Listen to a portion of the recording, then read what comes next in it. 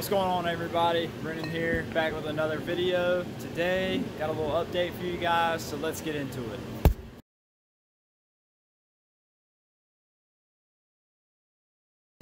Alright, so this is the new hot side. So we have passenger and driver side manifolds. We have merge and T4 flange there. And then I got him to replicate one charge pipe with the mass airflow in it, just to make sure I have a good signal. Also got him to weld on the Wiggins style flange. And then this is a box with the modified air conditioning lines. So first thing we got to do is get the engine back in the car and bolt all this stuff up that's here. And after we get everything bolted up, I can start making the cold side, mount the turbo, get all the piping and everything figured out, start laying out the fuel system, stuff like that, and then go from there. So I have my original Gen 1 engine that spun the rod bearing, and then these are some scrap heads that I've had laying around for quite some time. You can see they got some scoring on the cam journals. So I just threw these up here so I could have a complete engine. I'll slap the manifolds onto this once I get it back in the car, have all the accessories and everything bolt to this one. I just got to bolt one of these transmissions up. I'll use this one because that's mine. This is not mine. I got it here for a buddy. So I'll bolt this up once I get everything in the car. But like I said, first things first, we got to get the engine off of the engine stand and onto the leveler.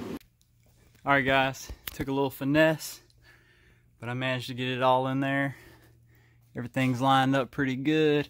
This could come back just a smidge.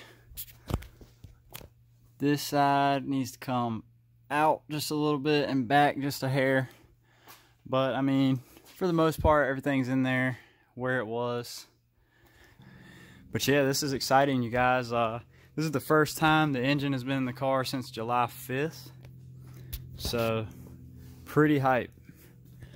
Lower this thing down so you guys can take a look. There we go, guys. Got everything sitting in here. I haven't taken the leveling system off yet, but got it sitting back in its hole. So now can get the hot side put on, mount the turbo and everything. I do plan on eventually throwing the Boss manifold on with the fuel rails and everything, and then just kind of laying out the line, seeing how I want everything mounted. I do want to do the fuel pressure regulator and vacuum block under the intake manifold, just because I went through all the effort to shave the bay, and I mean, I feel like I need to put the extra effort into the rest of the car as well. So yeah, I'm excited. It's my new TIG welder. Shouts out to the fiance for Christmas. So it's a prime weld TIG 225. It's AC and DC. I've been running some beads on aluminum here lately, just trying to get a hand for welding it. So this is 1/8 inch, yeah, 1/8 inch plate. No, I'm sorry, this is 16 gauge plate. And this stuff warps really fast, but I wanted to get a feeling for welding the intercooler piping, and that's 16 gauge as well. So, and then these are just a couple other little things I did. This is a butt weld.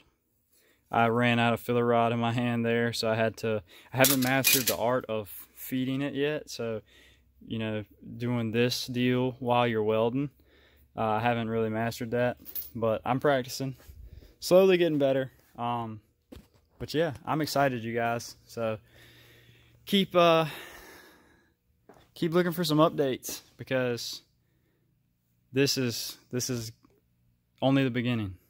Like I was saying earlier, guys, just keep an eye out on like my Instagram. I'm gonna try and post more videos of this as opposed to Instagram posts, just to kind of document everything for myself. Instagram does a good job of that, but I just want to be able to look back on this, because this is something I've always wanted to do. A really nice build on something, and I've been around a lot of people that have. I had a buddy Chad with a super clean Honda, and that car was really slick. Had a lot of nice, you know, like little touches to make it nice. So I kind of want to do that to this, but you know, don't go over the top. Obviously, I want it to be serviceable. I want to be able to maintain everything. I don't want it to be strictly show car or strictly race car. I just wanted something that was clean, I could take to the track, and occasionally drive on the street. So anyways, just follow along and like, comment, subscribe if you like what's going on, and I'll see you guys next time. Appreciate it.